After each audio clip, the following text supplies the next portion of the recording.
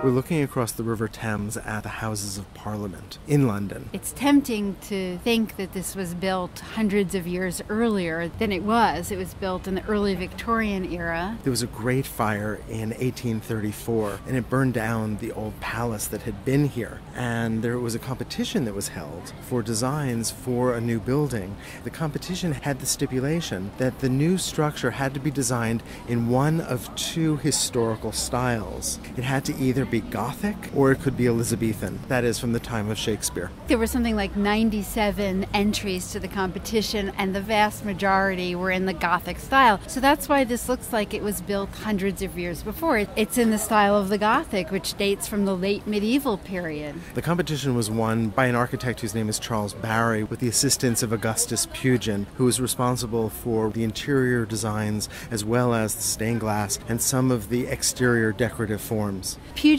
was known for his love of the Gothic, for his belief in the Gothic as the right and true moral style of architecture, and also a style of architecture that was associated with Englishness. This is why the competition stipulated it needed to be Elizabethan or Gothic. We think about the Gothic as French, but in England in the 19th century, the Gothic was English. I think it raises the issue, why was the 19th century so fascinated with reviving older architectural styles? What was that about? And of course the reason has to do with industrialization, with the new modern world and the way that that unsettled people. Well, the modern era seemed ugly. Period of factories and steam engines. It seemed like there was nothing beautiful about it. When they looked at the past, they saw the beautiful architecture of the Gothic period. They looked at the classical past and they saw beauty. But when they looked around them, they didn't see beauty. They saw the industrial world. This was now a period when you could buy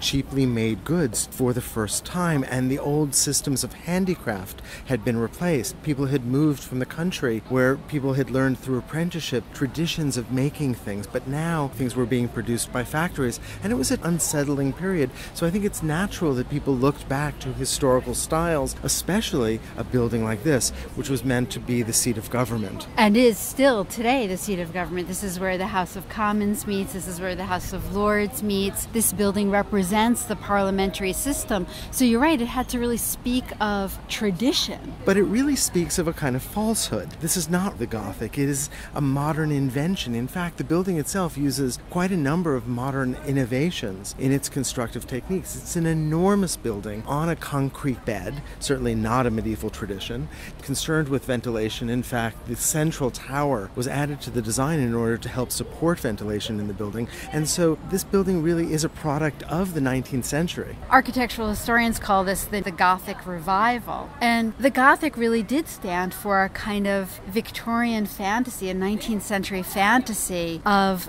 medieval artisan craftsmanship, of a time of really taking care in making things by hand. And so we look at this and we just see an architectural style, but it's a style that's really associated with very specific values that the Victorians were trying to return to. And in fact, Pugin, one of the two architects who worked on this building, published a book called Contrasts, which paired the modern and the medieval worlds, and the modern world did not come out well. It was a deeply moralizing book that looked at the way in which medieval society was full of moral virtue, but the modern society had squandered that. So, for example, there was one famous plate that showed the modern city where the skyline was dominated by factories and smokestacks, versus the medieval city where the landscape was dominated by church steeples, that is, by a reverence for God, a kind of moral center. Comparison between a world guided by faith that he imagined was the medieval Gothic world and a world guided by a hunger for money, and he's drawing very stark contrasts. But the Victorians love to do that. They love to compare the old medieval world of faith with the new modern quest for money and fortune.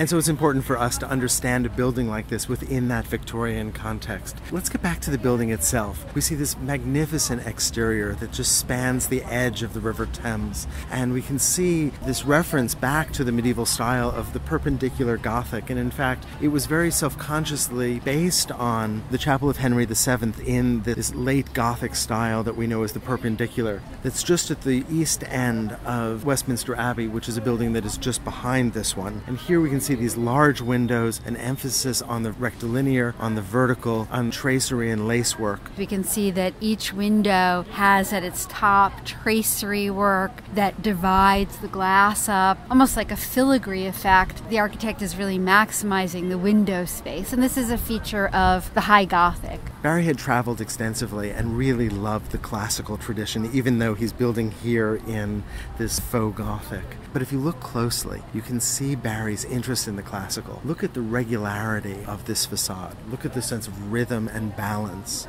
And it's really only the exterior decorative forms that refer to the Gothic style, because the building as a whole is laid out with a kind of symmetry, regularity that is really at odds even with the conception of the Gothic from the 18th and 19th centuries, where the idea of the picturesque, the idea of the organic, the idea of the asymmetrical was so important. So we could say that this is, in some ways, a classical building with a Gothic skin on it. Nevertheless, or perhaps because of this, the Houses of Parliament is just such an extraordinary example of the 19th century's concern for historical style. And an interest in avoiding confronting the modern.